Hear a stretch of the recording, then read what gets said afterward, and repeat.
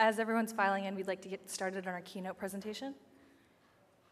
In order to lay the foundation for the keynote today, we are extremely fortunate to have Judge Phil Restrepo in attendance. As we've emphasized throughout the day, the topic for this year's symposium really originated in Philadelphia. Each of the public interest scholars planning the symposium have sort of adopted Philadelphia as our own, and we wanted a topic that impacted Philadelphia itself. When we were considering who might introduce our keynote, Judge Restrepo was at the top of our list.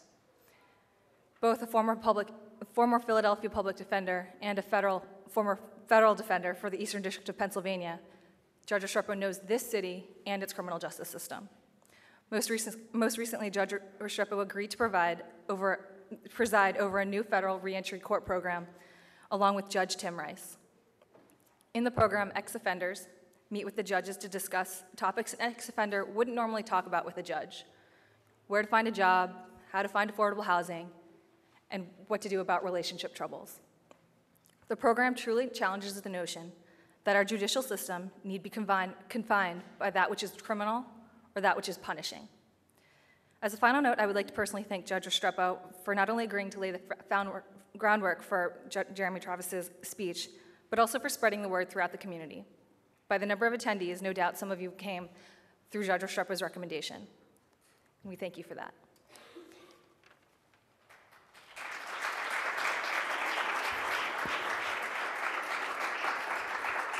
Thanks. I'd like to start by thanking the folks at Penn, particularly the young ladies, really, that organized the symposium. They've done tremendous work, and you should all be very proud of what you've done here. When they asked me to introduce Jeremy Travis, I'll confess, I didn't know who Jeremy Travis was. So what do? You go to Google. And I Googled Jeremy Travis, and lo and behold, it dawned on me very quickly, this is an accomplished guy, to say the least. And I could bore you with the details, but I'm going to recommend that you read all about Jeremy Travis right here in this program. That's the long version. I had the privilege of meeting Jeremy Travis last night at dinner. And we chatted, and I got to catch up with him a little bit at lunch today. And it's dawned on me that it's not often that you get to meet somebody that has had a real profound impact on the system across the board. I mean, if you read what I read, and if you read the program, you'll realize that Jeremy Travis is the go-to guy on issues surrounding criminal justice issues. Or as they say in the vernacular, he's the man. And then on a more personal level, it dawned on me that this program that we're running in Philadelphia, it's known as STAR, which is Supervision to Aid Reentry. It's a program we're running here in Philly. Myself and another judge, Tim Rice, meet with ex-offenders every other week for a good while. We also meet with the probation office, the U.S. attorney, and the public defender. And I can't tell you how much Tim and I appreciate the institutional support of the court, the defenders, the U.S. attorney, and probation for giving this a go. Because at the end of the day, we have to try new things. And we have to try new things, and this is one of the new things, really, that Mr. Travis has brought to the table. He's always been at the forefront of criminal justice issues. He was one of the first to talk about police accountability. He was one of the first to talk about victim impact issues. He's among the first to really focus on reentry issues. He thinks outside the box, or as I was talking to Dave Rudolsky, we kind of agreed that he's way ahead of the curve. And I would recommend that on your way out, you pick up copies of President Travis. He doesn't like to be called President Travis, so I'll call him President Travis. Some of his testimony before Congress, some of his recent speeches, and some of his recent articles are there for you to take home with you.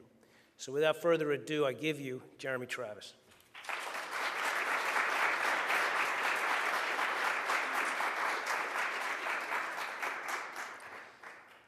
Thank you very much for that introduction. I'm going to try that with my daughters. You're the man. Let's see if it helps at all. Thanks for the invitation to be with you today. This is just a great opportunity for me. It's a nice change of pace from running John Jay College to come and just listen carefully to what you've been talking about throughout the morning. I too commend the organizers for the conference. I had a wonderful experience meeting with you at dinner last night, and you've just done a terrific job putting together a really stellar, you don't know how stellar the group is. I'm not talking about me, I'm talking about everyone. Some of the people who are my heroes in this world: Mark Maurer, Robin Steinberg, Dean Esserman, Chuck Ramsey, I think is coming later, and then some former colleagues of mine, Katarina Roman and Emily Turner from the Urban Institute, are here. Sarah Hart, my predecessor at NIJ. So you've really done just a spectacular job. So congratulations to all of you. It was fun being introduced by Judge Restrepo.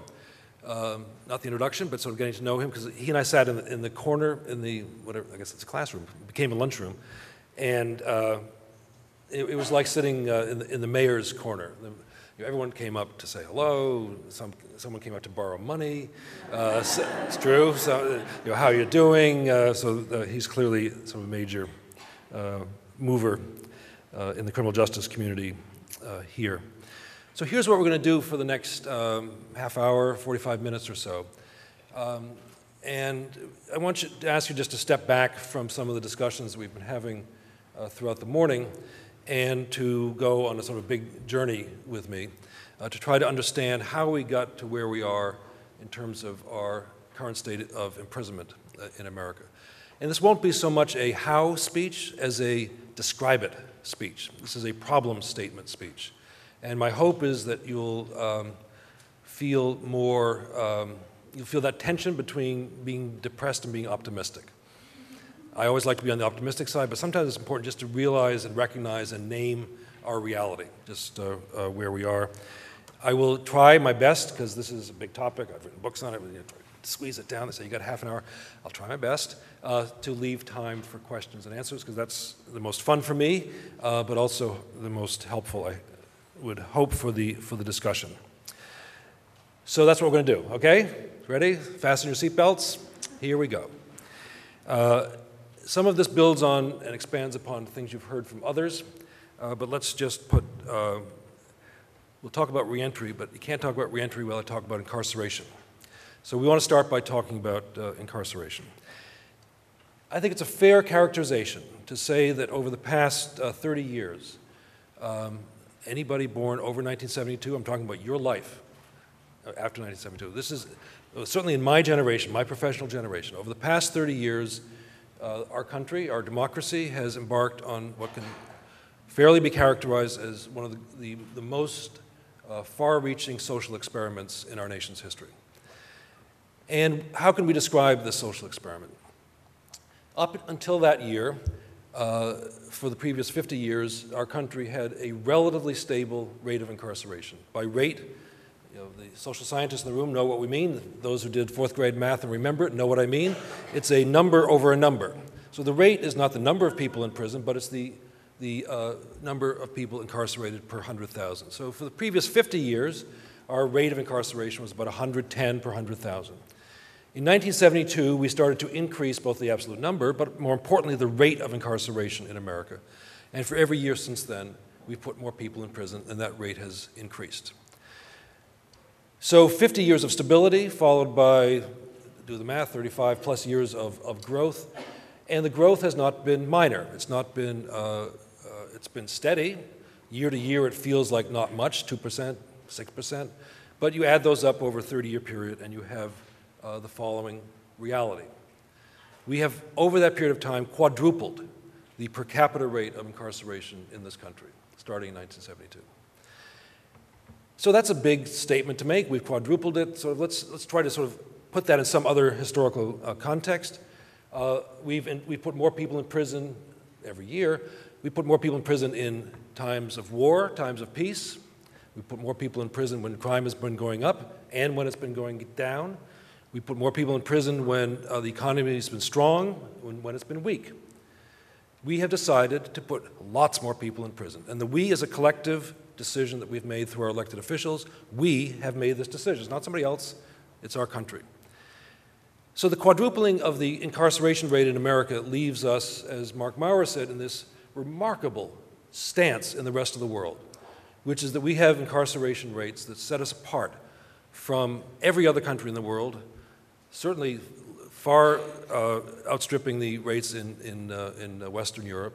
And we have recently, in the past several years, surpassed both South Africa and Russia.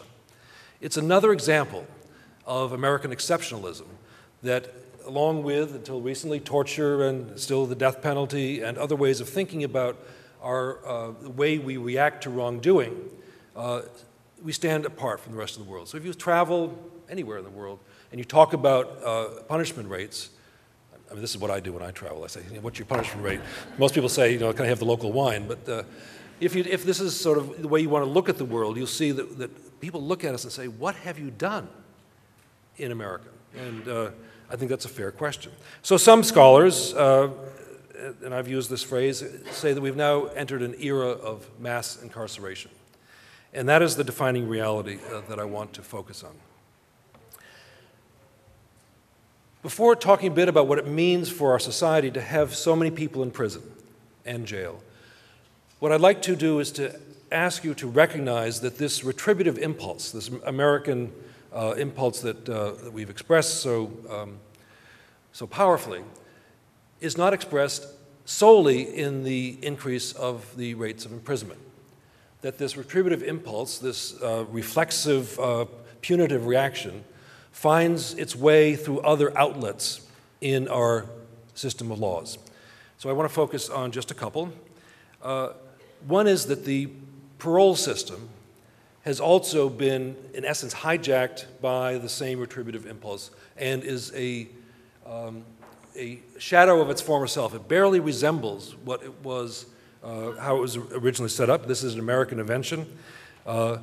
And parole is now different in a number of important ways. First of all, this is a national statement. I don't know the Pennsylvania data here.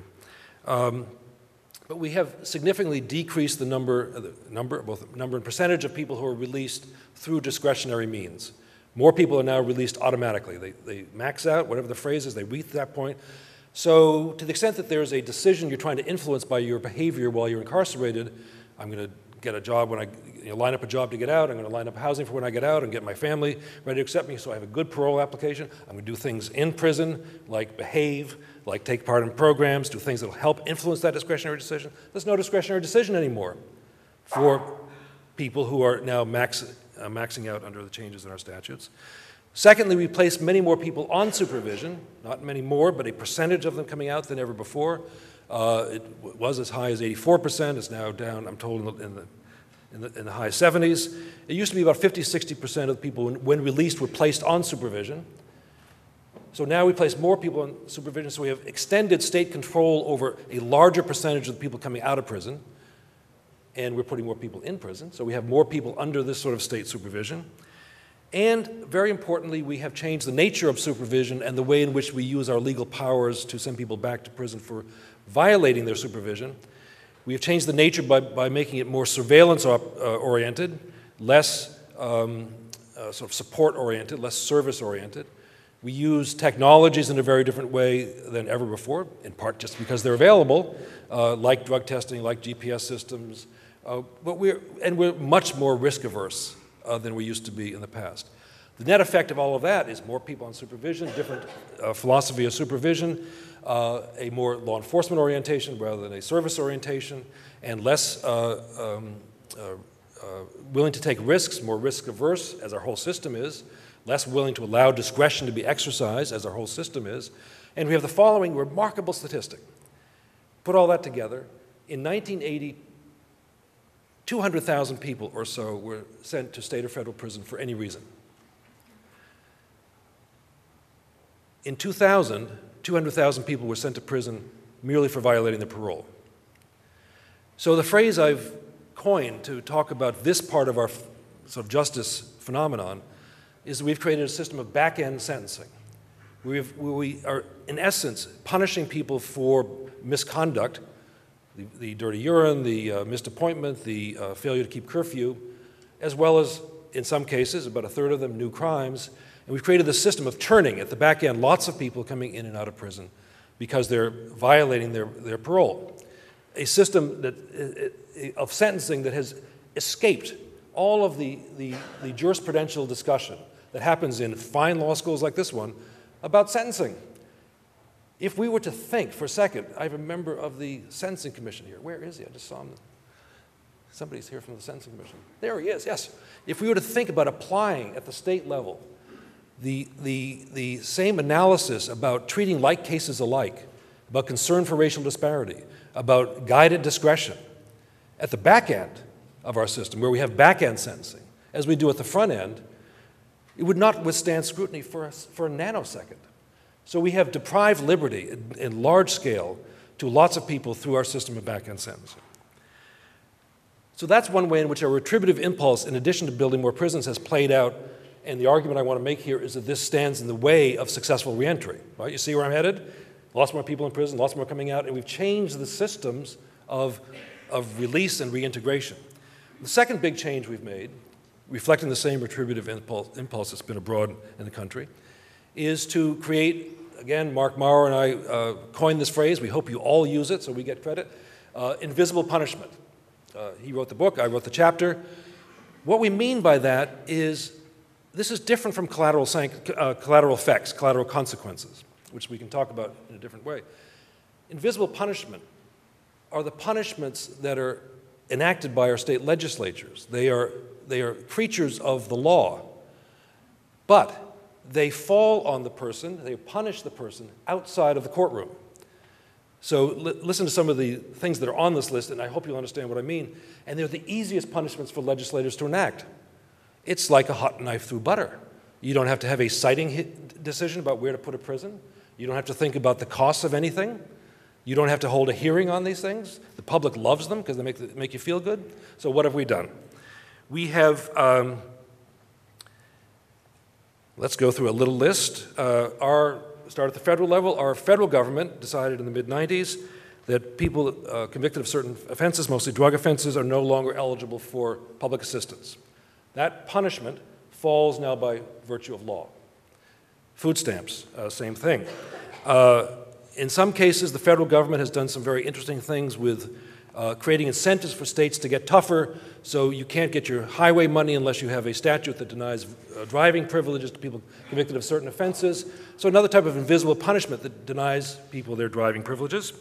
Public housing is a classic example. Through federal regulation, basically. I was part of the Clinton administration, so I'm not particularly proud of this, but the one-strike legislation was enacted, which says that you can be denied public housing, access to public housing, both Section 8 and public housing itself, if you have been convicted of certain drug offenses. And so this means that it doesn't matter on some level whether the family, your family, is the best place for you in terms of your reintegration after you come out of prison.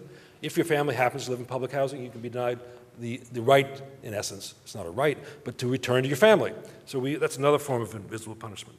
Some of the other ones that fall under this category are increased registration, particularly for sex offenders with the police, greater likelihood to terminate parental rights, exclusion of large numbers of jobs from your sort of potential job search, health jobs put off out of bounds. You can't work in an airport. So we've taken large sectors of the labor market and through invisible punishment, these are legislative enactments, by and large, have said, you cannot work here because you now have a felony conviction. So the invisible punishment and see how they work together, and the changes in the nature and form and operations of supervision, more people on state control, supervised more closely, revoked more frequently, in and out of prison for short stays on their revocation, and as you try to do the things that are associated with successful reintegration, much more difficult to make it happen. So these new realities of punishment reflect, in the broadest strokes, changes in our sentencing philosophy. So a reasonable question for a historian or somebody who wants to think about sentencing is, how did we get here? What happened in the 70s? Long discussion. We won't be able to do it justice at all here today. But the short answer is the same consensus, what Michael Tonry calls the golden era of American sentencing jurisprudence that prevailed for the better part of a century of indeterminate sentencing. For a variety of reasons, that fell apart in the early 70s. Indeterminate sentencing, you're law students, I don't have to explain it. You're lawyers, I don't have to explain it. But it's basically this, I like to think of it as an allocation of power between what the legislative branch is authorized to do, set broad terms. What the judicial branch is authorized to do is to sentence you within those terms. And what the executive branch does through the exercise of parole powers is to decide when to release you at some point in your sentence. I'm not concerned that this mic's not working. I'm still talking. Can you still hear me? Okay.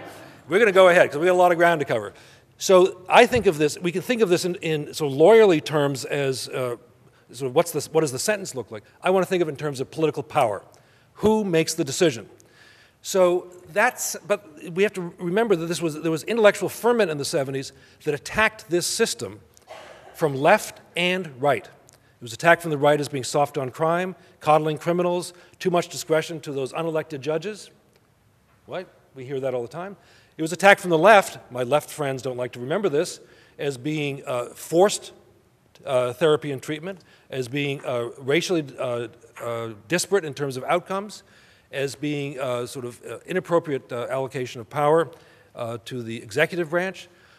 So it fell apart. Now we still have indeterminate sentencing, lots of states, but the idea that this was the way we sentence people around the country, that has fallen apart. The model penal code idea no longer exists as the norm within the country. Used to be every one of the 50 states, the federal system, DC, everybody practiced some version of that. It's now a hodgepodge sort of patchwork quilt of sentencing philosophy. The reason I focus on the change in political power, I have to shout a little bit more. Is the microphone even working? No, I don't think it's me. I think it's the... Ready? Something happened with the microphone. I'll use it as best I can. So the reason I focus on the changing allocation or distribution of political power is the basic point I want to leave you with, because I think this affects our going forward strategies, is that we have democratized punishment. We have said that punishment, the decision as to how we as a society respond to certain crimes, has been increasingly taken over as the province of our elected branches of government. As the center fell apart in indeterminate sentencing, this allocation of powers switched, and we decided that we would democratize punishment, it became fairly easy, frankly, for somebody running for state office to say in response to crime, which was going up, don't forget, in the late 60s, early 70s, went up for a while, down, and then up in the late 80s, down in the 90s. The easiest response to a constituent concern about crime was, you elect me, I'm going to pass a law. What laws can you pass that'll be responsive to crime? Not many. All you can do is be tough. Not all you can do, but the easiest thing to do is be tough. And you're putting the costs into the out years, and maybe you'll get reelected, maybe you won't. But it became sort of when we say tough on crime became an elected, sort of a political slogan that worked. It's working again. How did it work? It translated from the public concern about crime into an election platform, campaign promise to do something. What can a state official do? The easiest thing to do is to increase punishment. And so the intellectual vacuum left by the decline of the consensus about indeterminate sentencing made it easier in an interesting way, I think, for elected officials to say, this is what I'm going to do. So the most extreme example of the democratization of punishment can be found in our poster child for how to do things wrong, California. And we've seen this on left and right. What did the right do? They designed 3 strikes. The 3 strikes legislation, I should not have used the word legislation. The 3 strikes referendum item, now embedded in the California state constitution, was never enacted by the legislature, never had a legislative hearing because it was put directly on the ballot as a matter of public referendum. And therefore very hard to get rid of. Constitutional challenges have basically failed. So one reason that California's in the pickle it's in is because they, the public, enacted the 3 strikes legislation. The left responded by saying, we can do this too. And Proposition 30-something, 34, 30, the one that says mandatory drug treatment, that went right to the ballot also. So we've democratized punishment. The point I've made in the writings that I've done here is that in all of this ferment, we have lost track of the very important reality, which is that everybody we put in prison comes home. We have lost track of the fact of reentry. Now, let me just sort of unpack that sentence, because This is a very sophisticated audience, but just to make sure, follow with me closely. Unless you die in prison, either of natural causes or you're executed, you're coming out. Everybody comes back, hence the title of the book, but they all come back. We've lost track of that, what I call the iron law of imprisonment, which is everybody comes back unless you die. So we've put many more people in prison. They're there for, I don't know what a relatively short period of time is, but it's less than 3 years on average, and they all come home. Many more people in prison means many more people coming home. So the reentry statistic that I hope still gets people's attention is this year we have 700,000 people coming out of state and federal prison, 1,900 people a day, and in the early 1980s, late 1970s, it was about a quarter of that.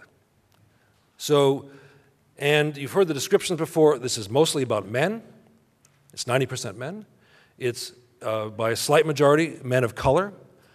And for me, the most important fact to remember in the incarceration and reentry phenomenon, thinking about it and its impact on our society, is that this phenomenon is concentrated in a small number of communities. So the same communities that you're going to hear about later after I finish my talk from the police panel, same communities where violence is concentrated, the same individuals, it's a small number of people responsible for a large percentage of violence. These communities, already struggling with lousy schools, poor health care, weak labor markets, all sorts of terrible financial sort of redlining practices, these same communities, typically communities of color, are now being asked by our democracy to bear the burden, the responsibility, the work, hard work, of reintegrating record numbers of people coming back home. This is unprecedented in our society.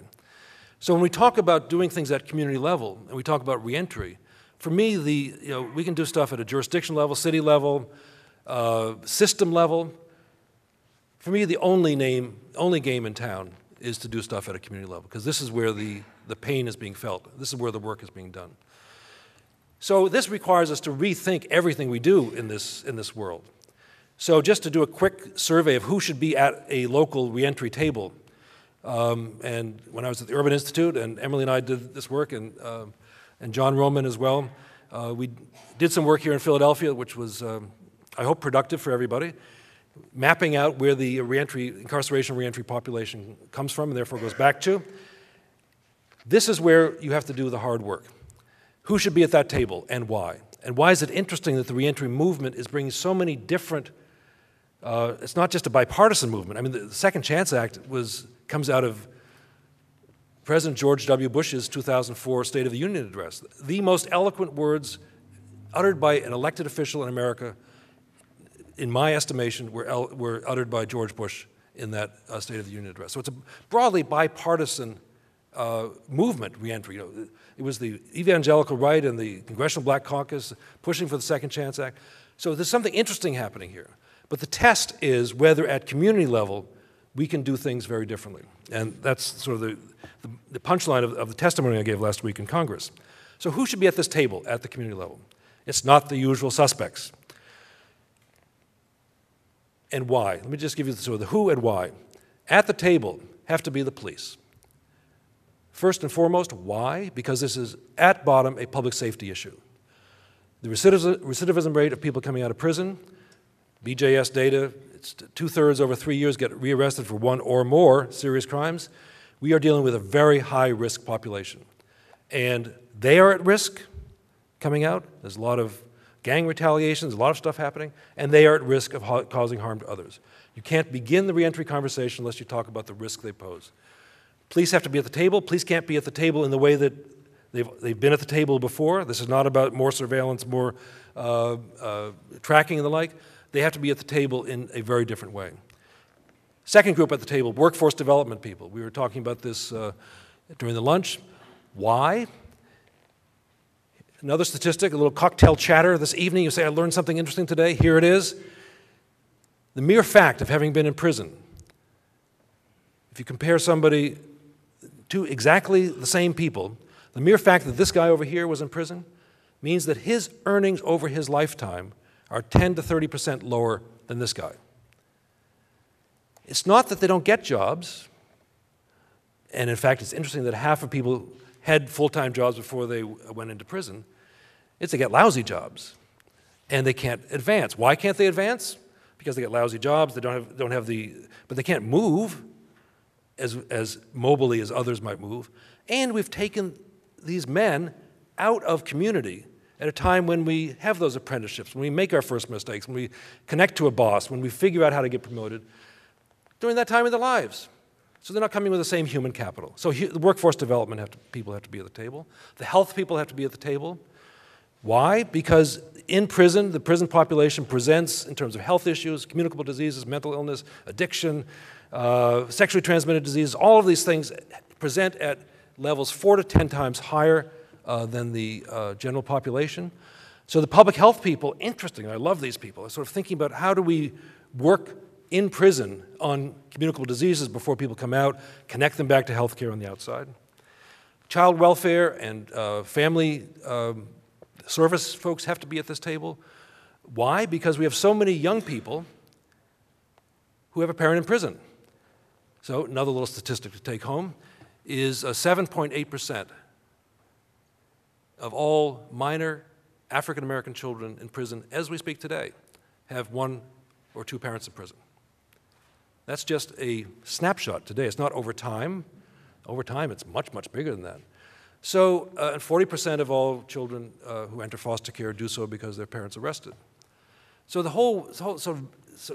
and this is just a statement about there are consequences to quadrupling the rate of incarceration, and those consequences are in the system that I've talked about, but also all of these social service agencies.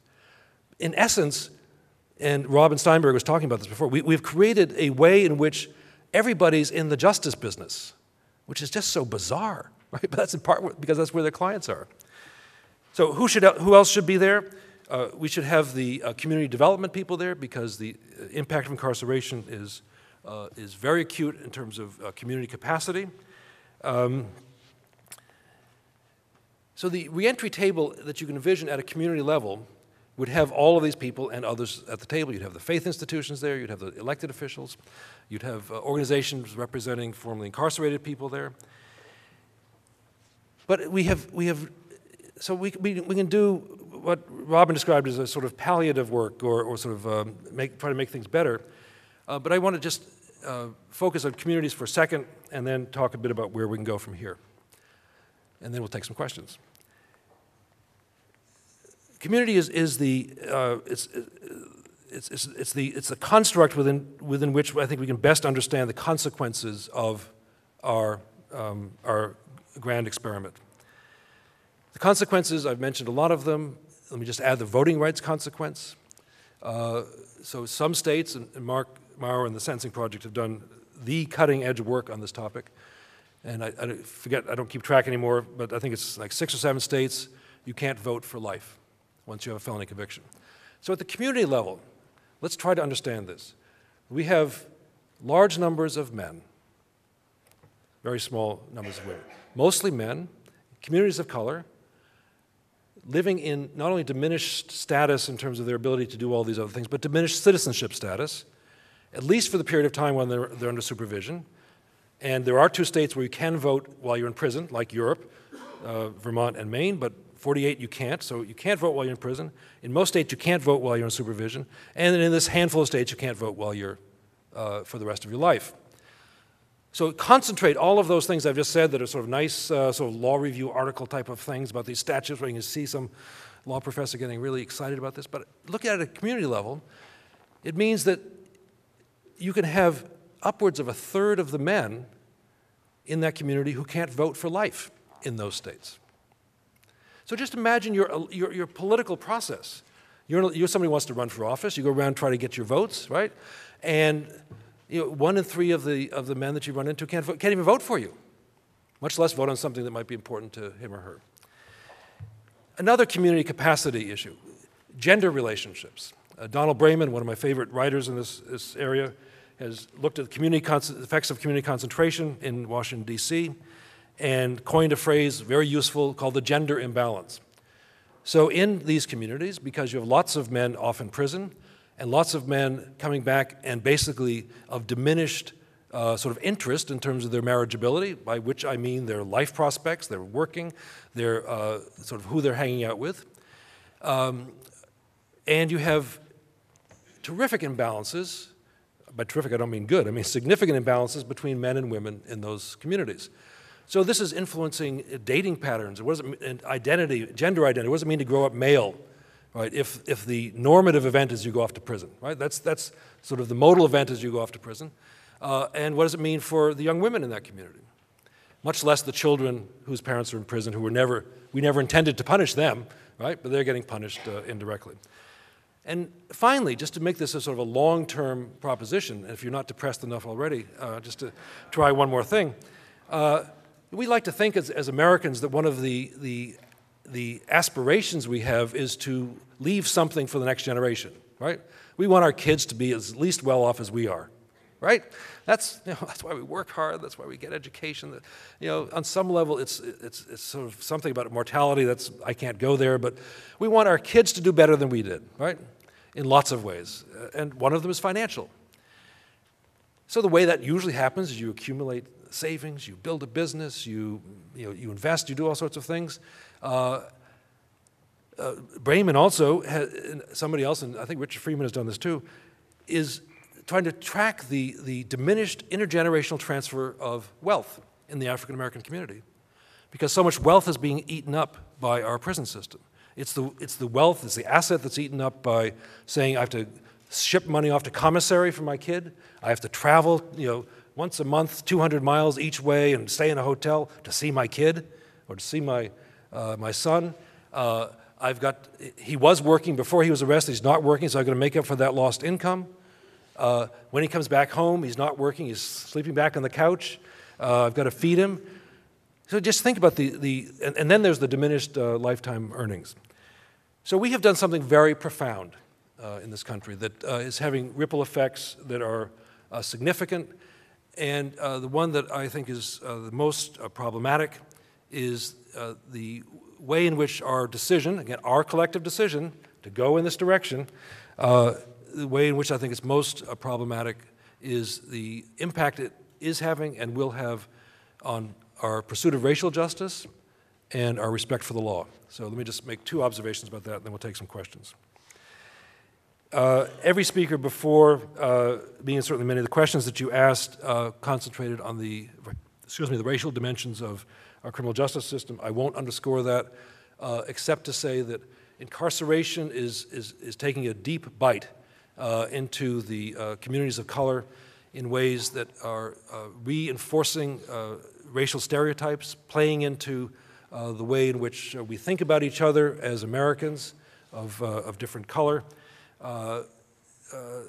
Some of the commentators here, Manning Marable and others, have referred to this as the fourth chapter of the African experience in New York, where am I? In America. So first chapter, slavery. Second chapter, Jim Crow. Third chapter, residential segregation in the North. Fourth chapter, incarceration. So when you put it in this context, and you say, what progress have we made in terms of our pursuit of racial justice? And you realize how intractable. This is not like Jim Crow. This is not like, ironically, slavery. How do we get out of this box? And are you depressed yet? Right? I just want to make sure you sort of get a full head of steam here. So I think this is deeply, deeply troubling, and should be to anybody who cares about our democracy and our particular experiment in being a multicultural society. And then the final thought, and this is for the law students in the room. I've become very concerned, and my work here is informed, my thinking here is informed by the work of a number of people, David Kennedy among them, about the ways in which this very heavy burden that we've placed on communities of color, that our society is sort of in this sort of mode, the way it's influencing the relationships between those communities and our system of laws, and in essence, undermining the respect for the rule of law. And this sounds maybe overstated, but I don't think it is. And David Kennedy, and if you don't know his work, I would commend it to you, and Doug Tompkins, another colleague of ours at John Jay, and Tracy Mears from the Yale Law School, are looking at this question of legitimacy. So how is the legitimacy of everything we've talked about today influenced, and we would argue undermined, by the era of mass incarceration? And the work of the justice system, all the agencies of the justice system, depends in large part on this reciprocal relationship between the system, the people who do the work, and the governed. And the reciprocal relationship has something to do about legitimacy and respect for the rule of law.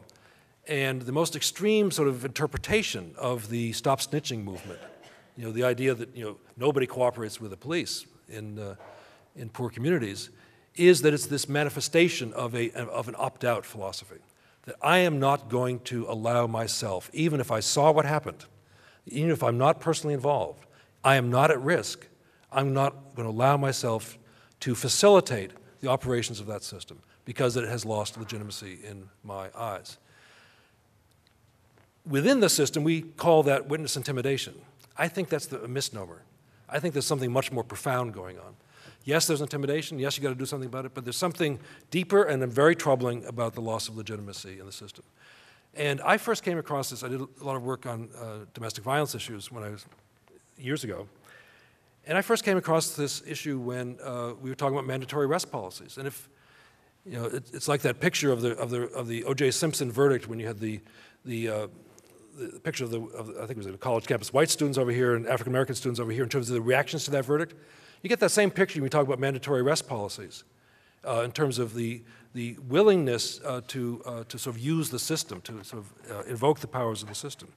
So I think long term we have to be very concerned that our ramping up of incarceration and the sort of the penumbra that have flowed from that same retributive impulse in terms of visible punishment and extensive supervision, extensive state control, this penetration into communities of color, added to the increased use of low-level police enforcement tactics, and the speech that I have on the table there tries to put all of that together, we've created just a very different reality. And we have to look at them all simultaneously. Because the reality that's important is not what's the right sentence for this person. The reality that's important is what does it mean to grow up in America. Thank you very much.